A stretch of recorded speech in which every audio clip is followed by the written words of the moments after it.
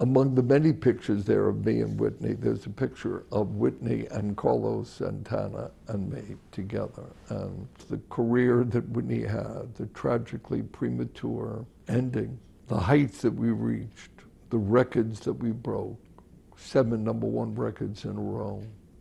First 2 albums, each sold over 22 million worldwide. We had an incredible partnership. I spoke at her funeral, I just spoke at her memorial on TV. I write in depth about our life together. Carlos Santana, maybe the 4th artist I ever signed in my life, where we experienced at the beginning, Oye Como Va, Black Magic Woman, and Evil Ways.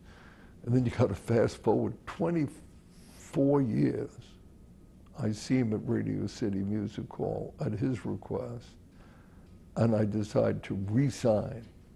I'll find half the album, I'll find songs from artists that feel him, writers that, where he will not be anything artificial, but will bring out, because he had not had a hit in all these years since we were together. And he would do the other half, pure Santana material that he felt that he would come up with. That was the blueprint that we made in my bungalow when we decided to reunite.